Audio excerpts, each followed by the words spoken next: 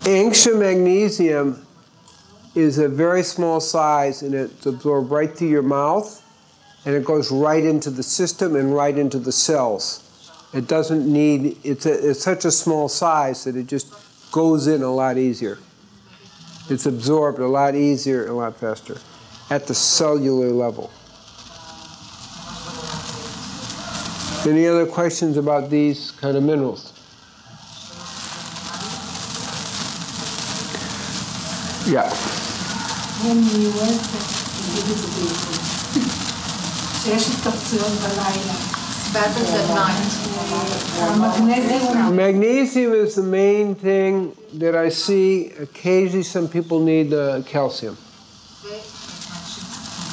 But I would start with the magnesium first. The restless leg syndrome type thing. Most of the spasms seem to be related to low magnesium, and occasionally people do get relief from calcium.